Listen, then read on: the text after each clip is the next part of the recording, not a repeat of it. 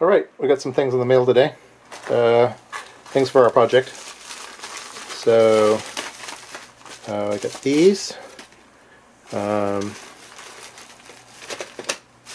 Which are these are little 10-pin female connectors.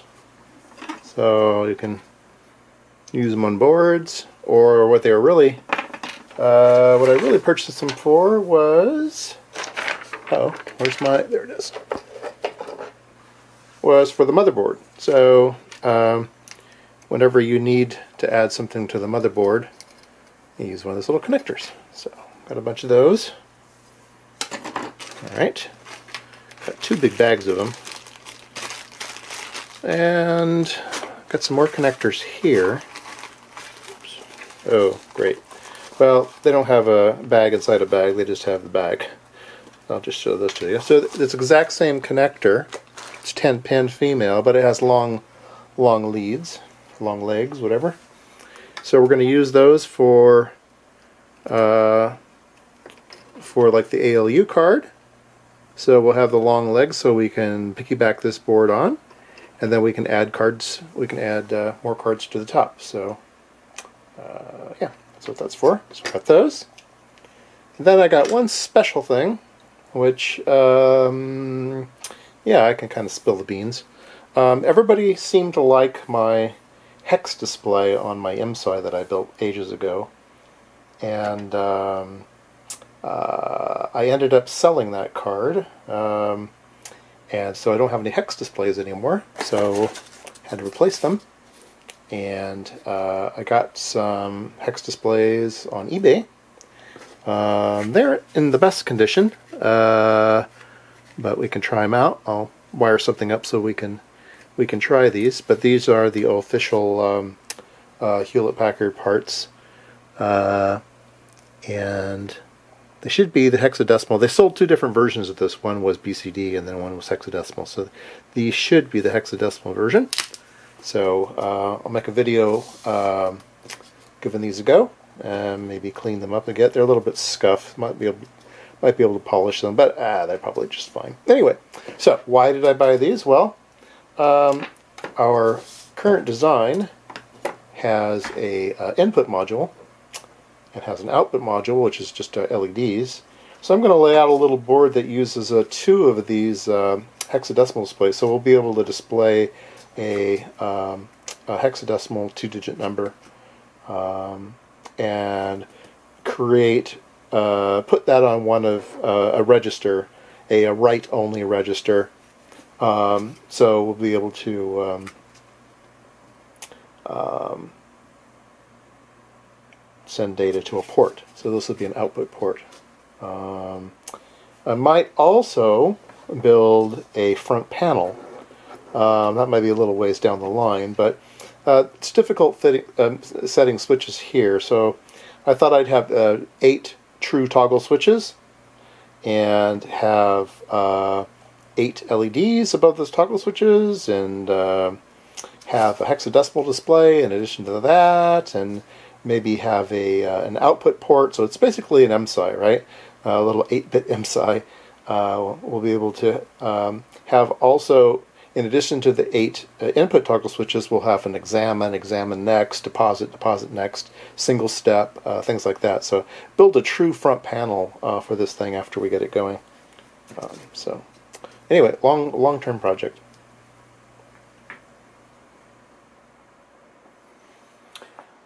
Okay, more parts. These are DigiKey parts. So the mailman was loaded down today. Let's take a look at these. These are HC163s, so counters. Decided I wanted some more of these since they're used on the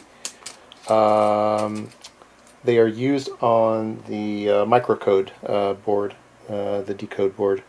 They're also used on the program counter, so figured, okay, my new design has them also, so order some of those. And what we have here is a HC573 octal latch. So again, I'm using these on, oh no, oh, I ordered the wrong package. These are interesting. Can we zoom in there? Yeah, we can zoom in there. I don't know if you can see that or not. Yeah, I don't think you can see.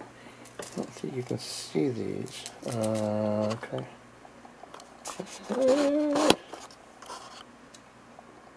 Oh, there we go. They're kind of cool. I like them actually. Maybe they're the right size. Maybe they're the right size. No, I think they're tiny. Oh, these are cool. Yeah, maybe I should lay out boards using these instead. Anyway, I'll have to order the other ones, but I do like these.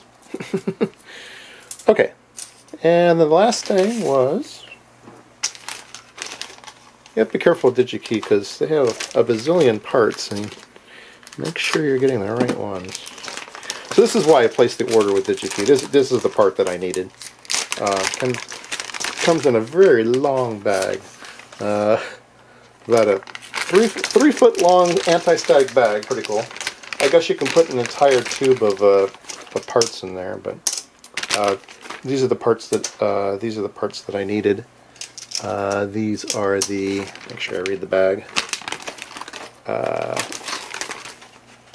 These are the HC154s. These are the 4-line to 16 decoder. So I didn't have any of those. So now I can build that board. So I'll be building up the decode engine and have all the parts that I need now.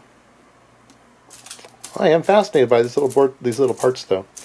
They have a finer pitch than 50 mils. These have a 50 mil pitch. These are smaller. These almost look like a 1mm pitch or something. So yeah, interesting. I have to check that out. Maybe I can try those out on a future board. I don't know if I'll have problems with my